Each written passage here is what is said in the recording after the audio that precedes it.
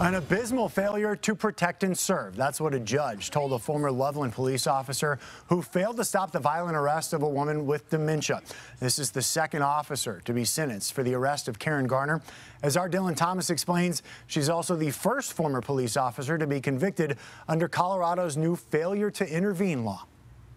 For the first time here in Larimer County, a former officer was convicted of failure to intervene and sentenced to jail time for her lack of actions when it came to the arrest of Karen Garner. The district attorney here in Larimer County saying this should send a message to law enforcement and the community that everybody will be held to the standards of the law. The community demands we hold those things accountable. The law demands we hold those things accountable, and we are absolutely going to hold people accountable. Daria Jalali, the second Loveland police officer to respond to the forceful arrest of Karen Garner, was strongly reprimanded by the judge for failing to treat Garner with human decency after realizing she was not only badly injured, but also suffering from mental illness. He probably spent 15, 20 minutes really reprimanding her for her actions. The judge told Jalali her actions made him sick to his stomach, calling her an abysmal failure as an officer. Failure.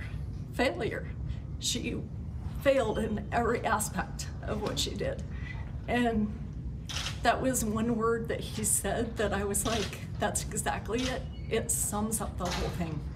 She failed. Garner's family sat in the front row as Jalali learned her fate, beginning with jail time. I still, may not feel that she's as remorseful, but I think it's going to set in pretty quick. Now, with both former officers incarcerated and $3 million in settlements, the family is turning their focus to reform within the department. So I'm not done. This isn't over, and there's still more reform that needs to take place. After her 45-day sentence is served, she will then have to serve 36 months on probation, must maintain a job for at least 35 hours a week, and also do 250 hours worth of community service.